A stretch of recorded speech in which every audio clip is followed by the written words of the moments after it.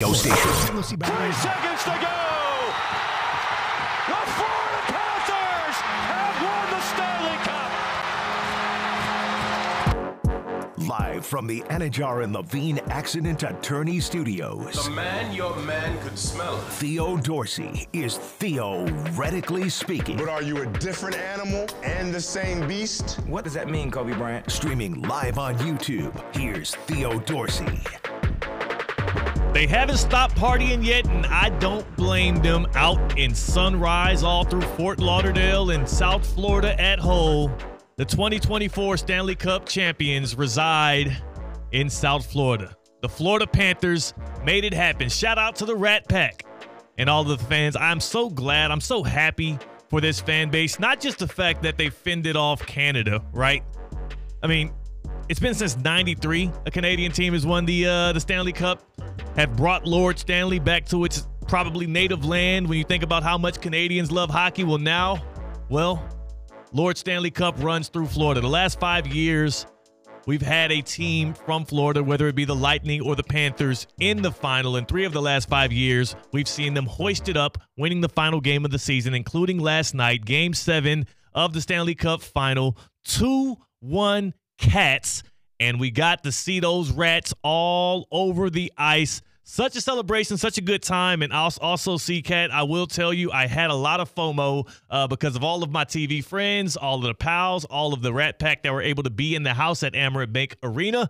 It was sad to watch it from the couch and not be in the ambiance of it all. But what I will say is slightly more happy today, because we got a champion in South Florida, the first professional sports title since 2013 out here. How did you consume last night's game, C-Cat? I was at home as well, but I will say, those Florida Panthers fans, they represented South Florida very well. Oh, yeah. It's a fan base in terms of region that gets a lot of flack for their hardcore fan-ness.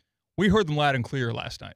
Certainly did, and we know Theoretically Speaking is brought to you by today. Hard Rock Bet, the Florida Panthers coming out on top, and you know that it's UFC 303 this weekend. It's also fight week here on Theoretically Speaking with Hard Rock Bet, and I had to take a peek. I had to take a peek at the Florida Panthers odds ahead of the 2025 season to see if they could repeat. Do tell. And on Hard Rock Bet, I took a look. The Florida Panthers plus 1,000 to win the Cup next year. We're already talking 2025. The team with the shortest odds, though, right above them, those Edmonton Oilers at plus 900. That's kind of a good thing for Cat fans, right? Like, I'm actually excited for that because that means people are respecting the competition that you went up against. It is further fortifying your championship run when the competition is that much more respected. Those odds on Hard Rock Bet, if you're wanting to jump on that, I know you've already heard Hard Rock Bet is legal in Florida. And if you didn't know already, I'm sure you've heard the jingle.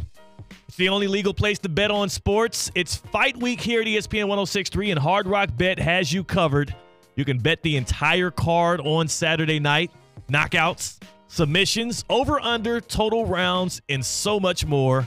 And again, you could even put in that future on those Panthers to repeat as champions in the Stanley Cup final. Try Hard Rock Bet out right now. A no-regret first bet up to $100. That means if you don't win, you get your full $100 back, up to it at least, if you bet that much. And yes, I will repeat that. If you don't win on your first bet, you can get all of it back, up to $100. Hard Rock Bet is Florida's sportsbook offered by the Seminole Tribe of Florida. Must be 21 plus and physically present in Florida to wager. Terms and conditions apply. Concerned about gambling? Call 1-888-ADMITTED. And the full Florida Panthers squad still in South Florida celebrating their championship because unlike the Boston Celtics, celebrating at home is a natural party environment. Do you think anybody even considered for one moment flying to Boston in a way to commemorate the achievement that everybody came together and did last night in Sunrise? Not for a millisecond. Like, no. And if there's any of the South Florida pro teams that would consider taking a flight to Boston, you would think maybe the hockey squad, right? Like, you're not getting that from the Dolphins. You're definitely not getting it from the Heat. Maybe the hockey squad, because Boston's kind of more of a hockey town. It's like the Joakim Noah. Like, no one ever vacations in Cleveland.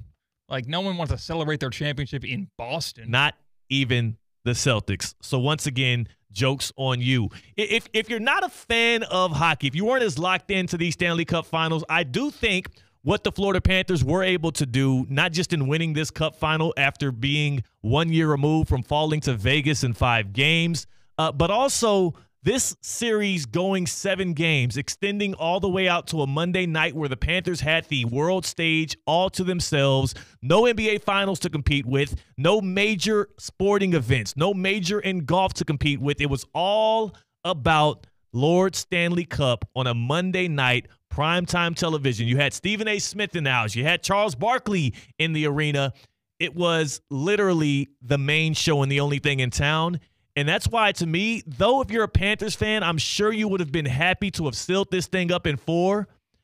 The best thing for not just the sport of hockey, but even for the Oilers and specifically for this Panthers squad and its fan base was that this thing did drag all the way out to 7, that it did get contentious, that there was a bit of dreariness around whether or not the Panthers would have what some were considering the greatest collapse in all of sports, but it culminated in the Panthers being resilient. When you put them up against the wall in a corner and back them up for the first time in this Stanley Cup playoffs, first time they were facing elimination, they proved exactly what they needed to do. Sergei Bobrovsky was back to being playoff Bob after 3 games of letting goals fly through. I think 18 points, 18 goals scored on the Panthers in the past 3 games. They were fortified, and they made it happen, and no person I'm more excited for, no person I feel more joy for than the head coach of the Panthers, Paul Maurice. Going into this one, a lot of the headlines were about how Paul Maurice has coached the most games in the NHL without winning a Stanley Cup final, how he's lost the most games in all of hockey when it comes to coaching, and Paul Maurice over 700 games. But the amount of perspective that this guy has and the way that he's able to gain from those losses, from being in the valley and realizing how much that makes you appreciate the mountaintop.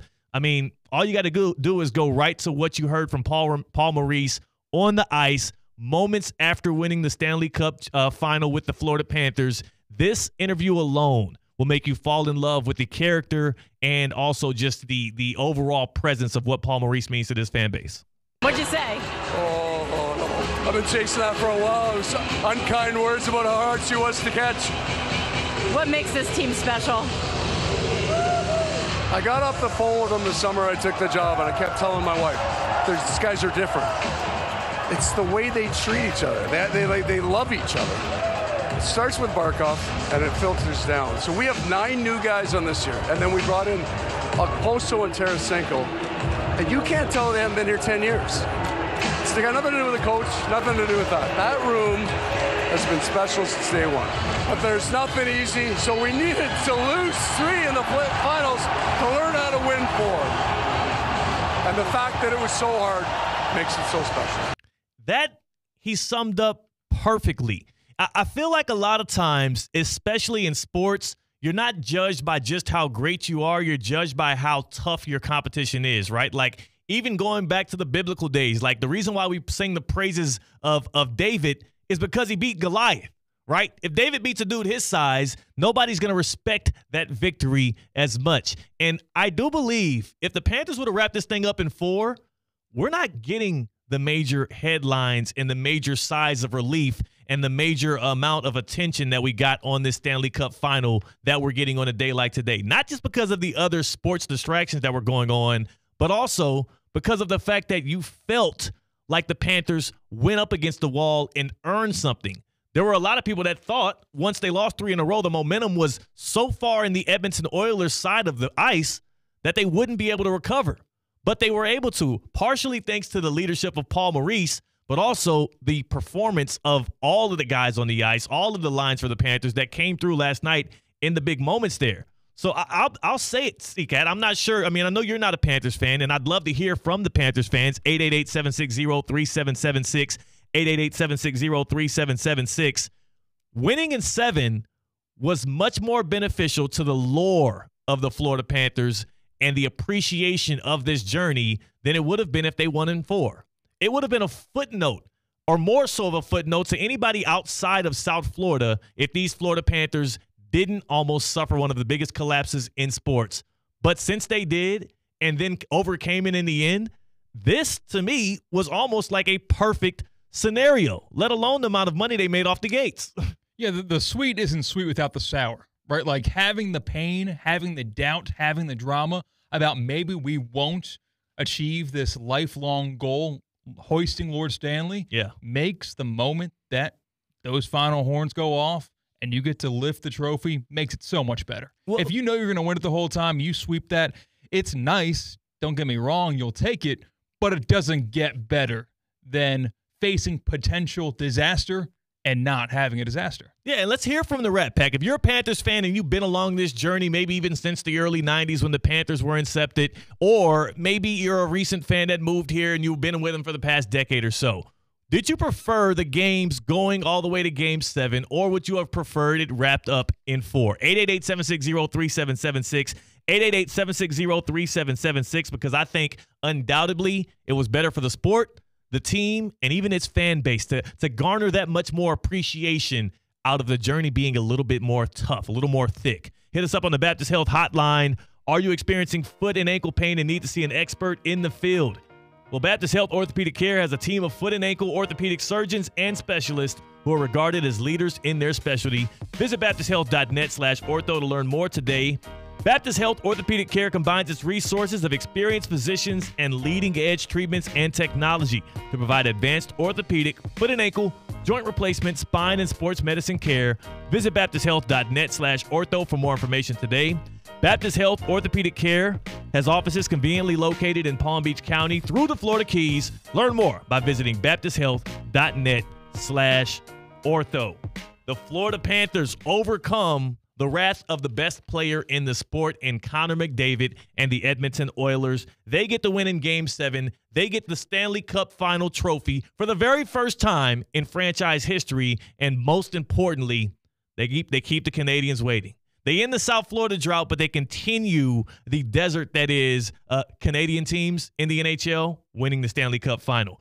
There was one problem I had with Panthers fans this past week, or not this past week, but last night going into this morning that I saw happening out at Fort Lauderdale Beach, and we do need to address it because, C-Cat, you think I'm wrong, but I think that these fans just embarrassed themselves in an epic way. We'll ask Uncle Steve about it as well. We got a shouting match before the show about this topic. It did get a little ugly. Apparently, I might be leaning on the side of toxic masculinity, but hey, I am who I am. I'm a principled man. We'll ask Uncle Steve about it on the other side, as well as ask him about some of the big things happening in the NBA, like J.J. Redick being so excited about his coaching job, he's just yelling out cuss words. That's C-Cat. I'm Theo Dorsey. To Get Around is next. We're Theoretically Speaking on ESPN 106.3. Live from the Anajar and Levine Accident Attorney